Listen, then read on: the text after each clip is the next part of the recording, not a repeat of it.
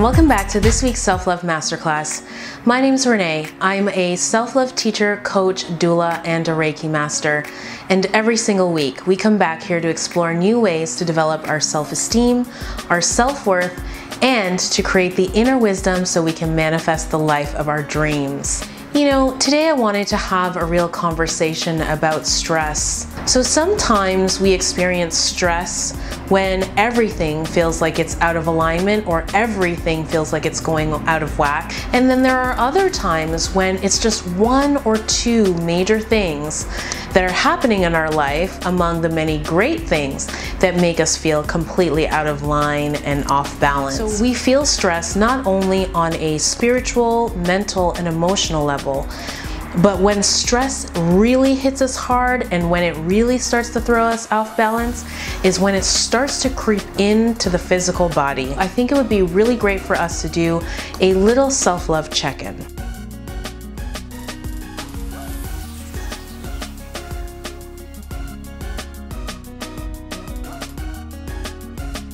Start with the last 7 days. How have you been feeling? Check in with how you've been feeling emotionally, how you've been feeling physically, and how you've been feeling spiritually. Are you feeling at peace? Are you feeling happy? Are you feeling rested? Are you feeling energized? Have you noticed any changes in your physical body? Any increase or loss of weight? Any difficulty sleeping? Maybe, like me, you've noticed a bit of a breakout, so some acne. All of these things are happening on the physical level to let us know that there are things happening on the emotional, spiritual, or you can call all of that the internal level, that really need to be looked at and addressed.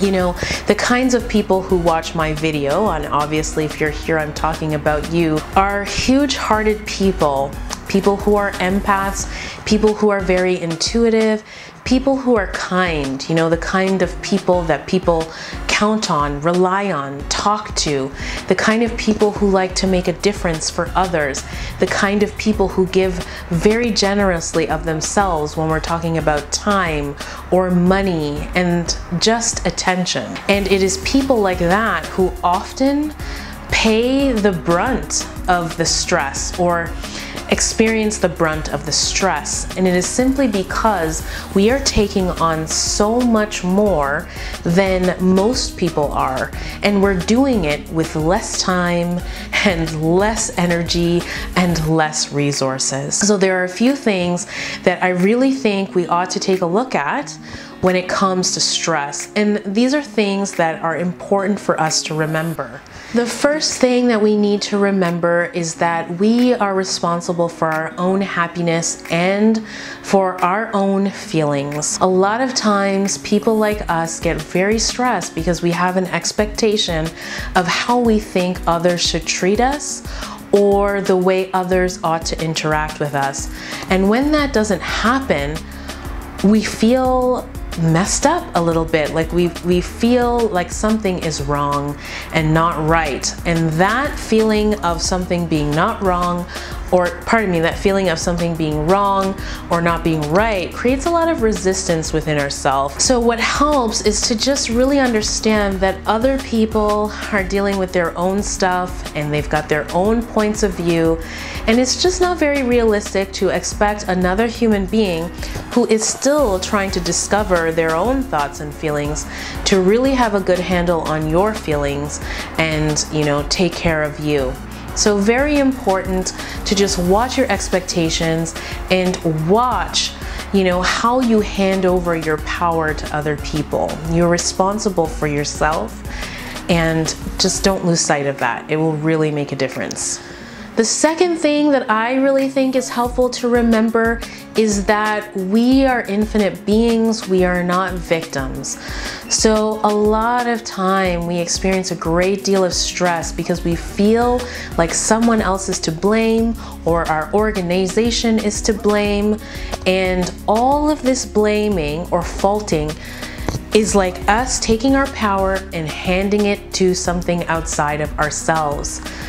remember that every thought and every choice that you and I have made have brought us to this moment in time right here. And when you can really tune into that, it's powerful because you can see, hold on a second, if every thought and every choice I made brought me here, then to get out of here, all I have to do is change my thoughts and change my actions. If you're watching my videos, you're already learning how to do that kind of thing so that you can get yourself out of whatever it is or wherever you are that is making you unhappy, or out of the situations or relationships that are making you unhappy. The third thing that I think is really important for us to remember is that in those moments of heightened stress, we can just step back and take a look at the bigger picture. It has us kind of see a few things. So the first is that whatever it is that we're going through right now, whatever it is that is causing us stress in the grand scheme of our entire life, this little thing is probably not going to matter that much. 5 years, 10 years, 15 years down the road, are you going to be stressed out about that thing that you are talking about right now?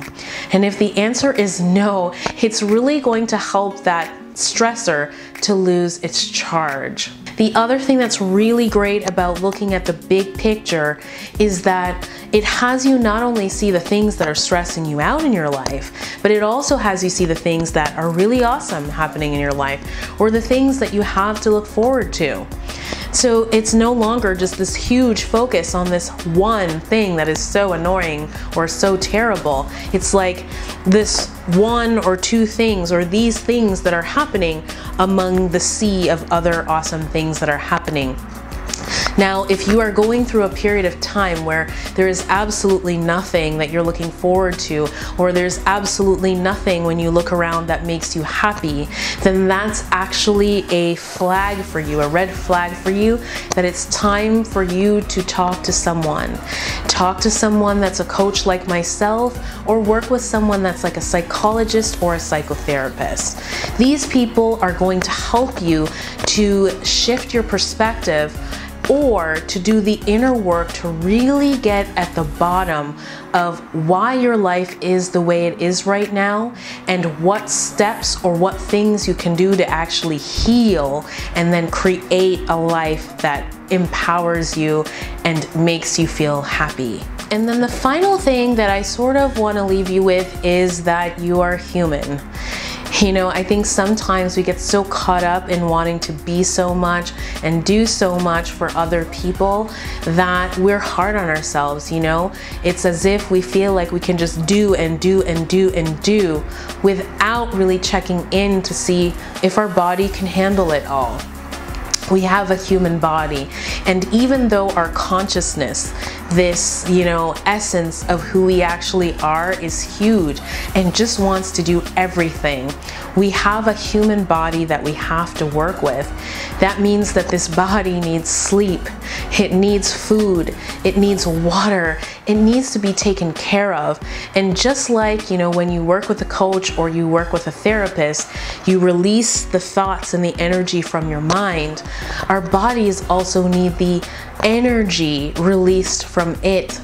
So doing things like yoga, or, you know, even if you're not into yoga, just like exercise or movement of some kind, dance, making sure that you go and get a massage, or maybe even do some Reiki would be so great for your body. It's important that we, you know, do self-care rituals or have self-care routines, have time scheduled into our calendars when we do these things, because otherwise we just go, and before you know it, the body is under a great deal of stress.